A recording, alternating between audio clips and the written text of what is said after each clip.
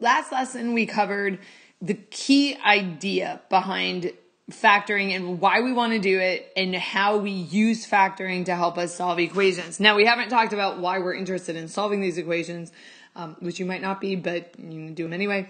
But we have established why factoring is important in that.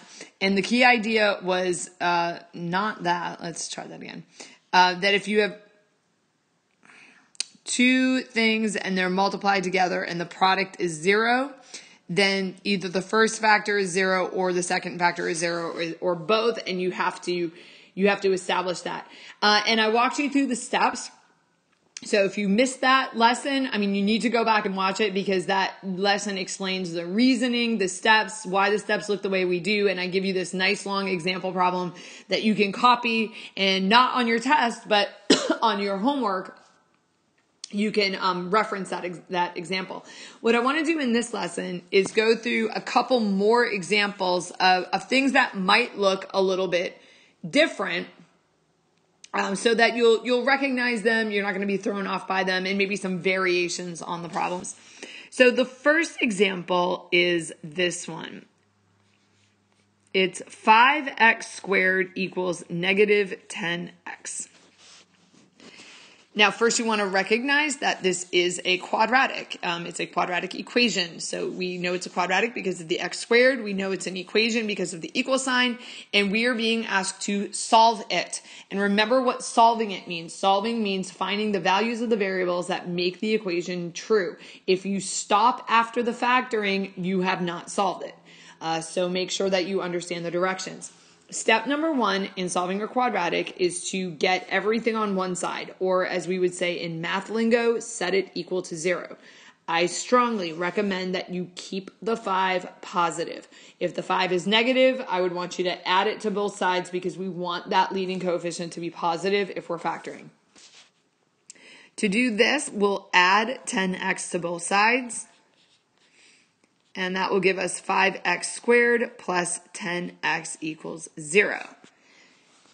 Step 2 is factor using any strategy.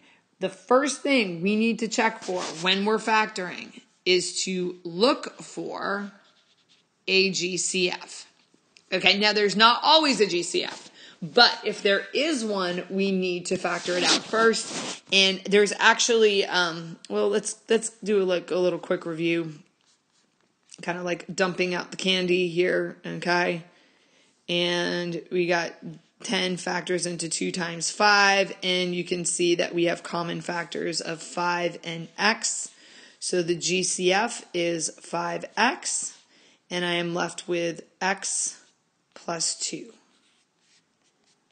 So that one did not involve slide and divide. It did not involve factoring a trinomial. That one was just a GCF. And really with your factoring, factoring problems can look different all the time, which is why you want to memorize kind of the strategy, not a set of steps. You want to know what you need to look for and then engage that particular skill, recognizing that not every single problem is going to call on every single skill that you have.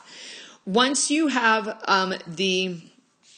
the expression factored, now we kick in the zero product property. And I'm going to go through a little bit of kind of dancing around this just bear with me because I want to make sure it's all clear.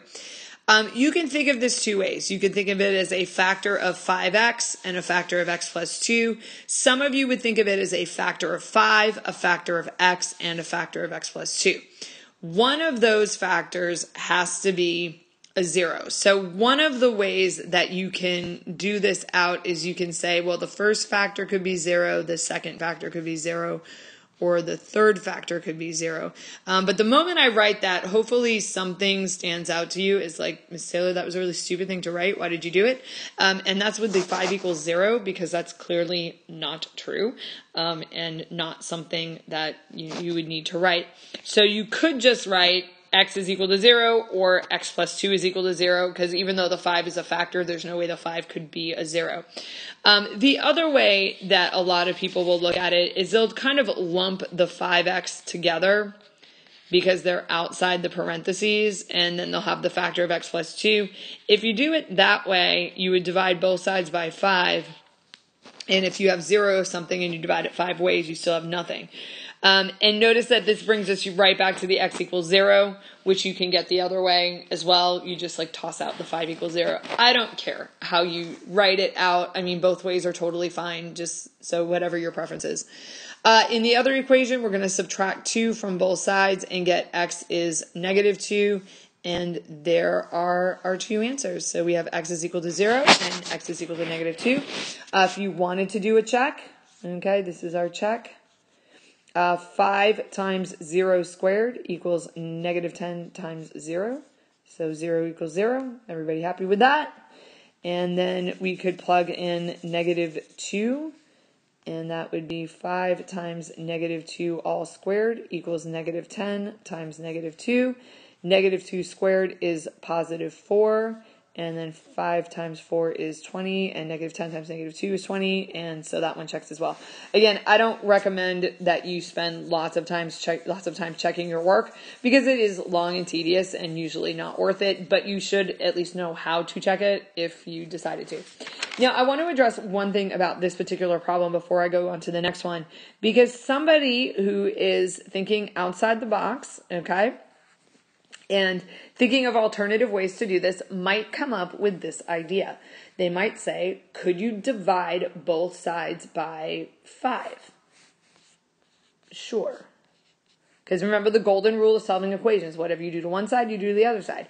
So you could write this as x squared equals -2x.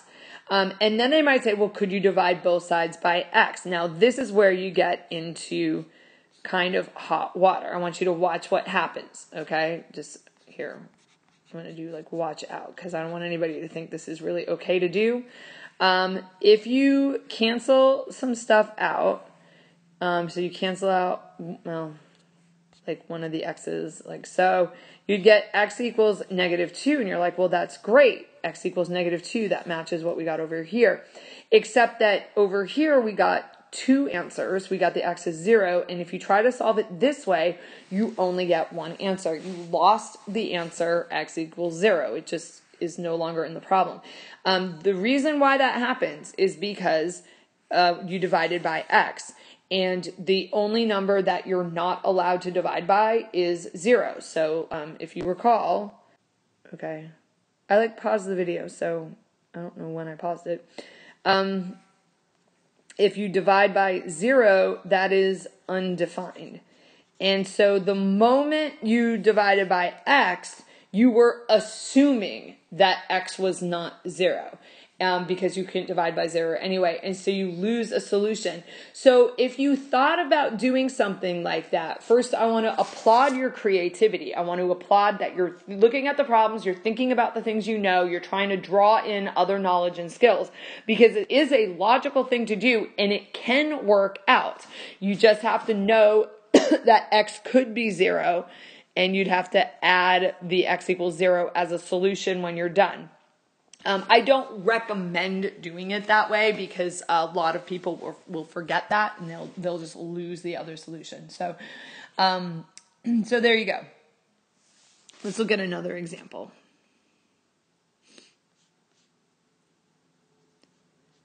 And you say to yourself, Miss Taylor, you're going crazy. Well, like you guys have had me for a couple months now. You know I'm not the most normal person.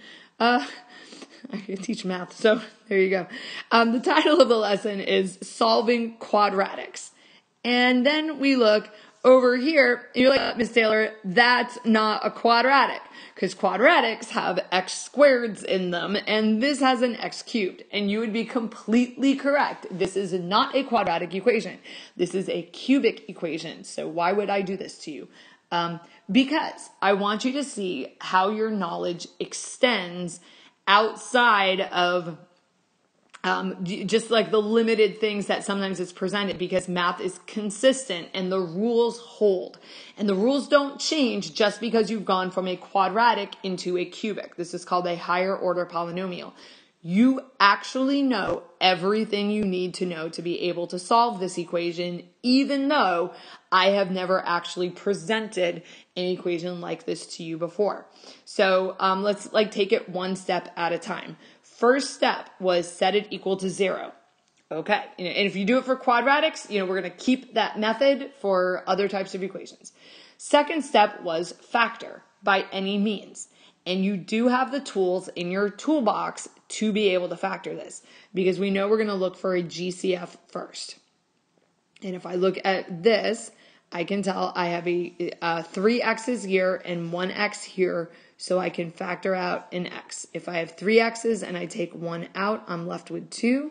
And then I have a 9x and I take the x out and I'm left with 9. What this does is turn it into a quadratic. And this is just a great review. In this lesson, if you notice in this lesson, well, I guess because I've split the lessons because of the 7-block day, but like we reviewed slide and divide, we reviewed greatest common factor, and now we're reviewing the difference of squares. So I'm trying to keep like rolling that review of factoring into the lessons to try to keep it fresh. In the difference of squares, remember you have difference is subtraction, and then you have perfect squares, you have x times x, and you have 3 times 3. And that will factor into the very important vocab word, conjugates. That's a G. Conjugates.